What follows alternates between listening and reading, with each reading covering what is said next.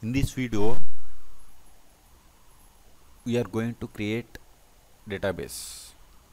Also, we will look into the properties of database and what are the default databases installed at the time of PostgreSQL installation. We will see the properties like database owner, number of objects in the database. Database is collection of objects. Objects are like tables, stored procedures, use, etc. In PostgreSQL, we can create database using two ways. One is using createDB tool. This is post level tool.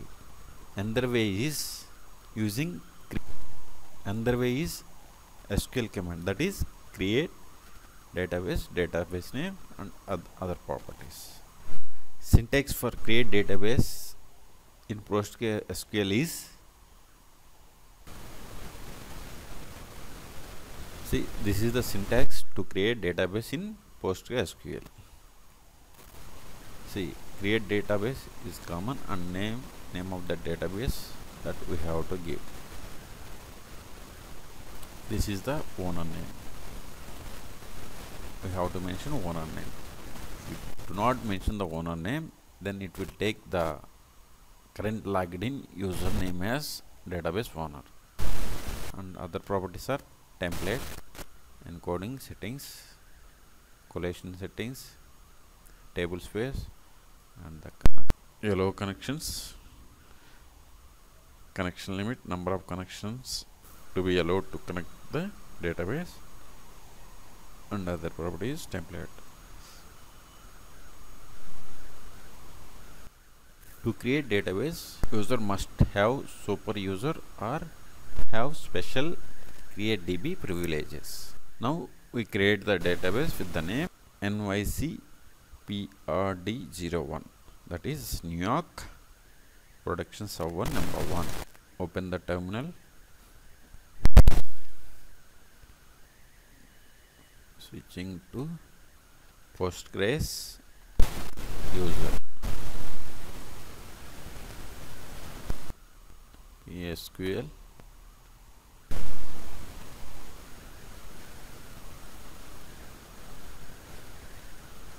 We are going to create database with the name create database NYC PRD01. Here we are not mentioning database owner name. Postgres will be the owner name of this database. Enter.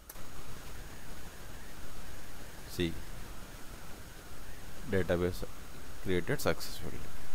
To check the database created or not, we give the meta command, that is \l.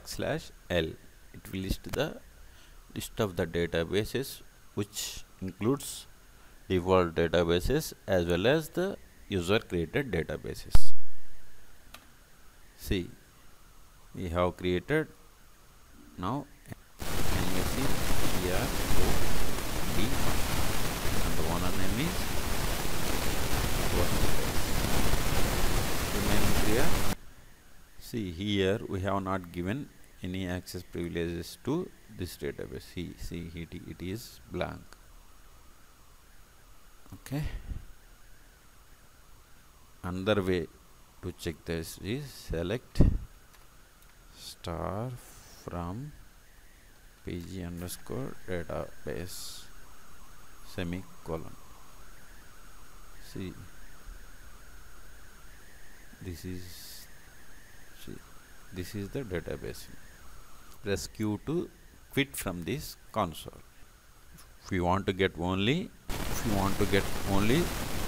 particular database details, \l, then give the database name NYCPRD1 and press enter. See, the same output came. Database name, owner name, and the list of users have the permissions on this database. See, this is the first databases because here no users has been listed here. Press Q to quit from this. You want to get only the database names, select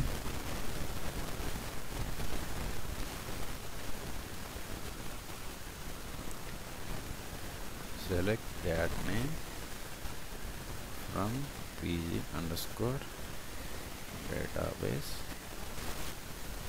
semicolon. See, as of now only these 4 databases are there in the PostgreSQL server. Now create another database with different user as owner name.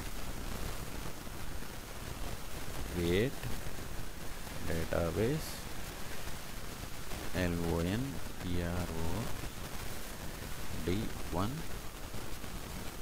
owner web admin.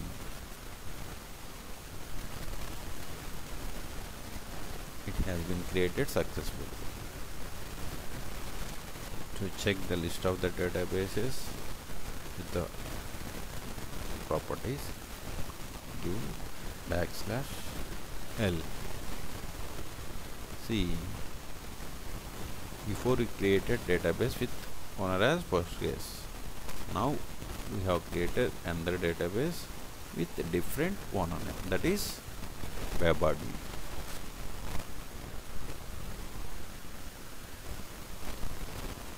Another way to check only for that particular database details,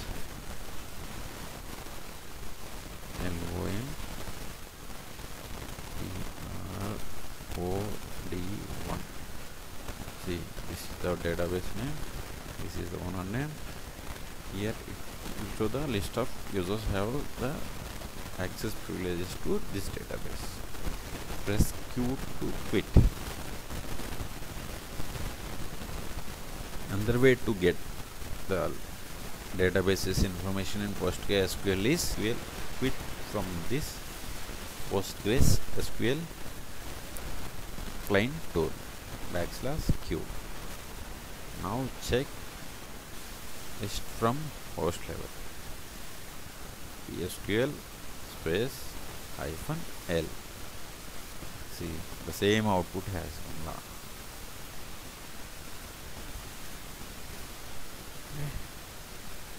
Again press Q to quit. Another way to create database is using create DB tool. Create DB and give the database name as temp prod1 and press enter. It has been created successfully. To check whether the database has been created or not, type PSQL -l. See, here it has been created successfully. Temp prod1 and Postgres. Why Postgres? Because here the username is Postgres.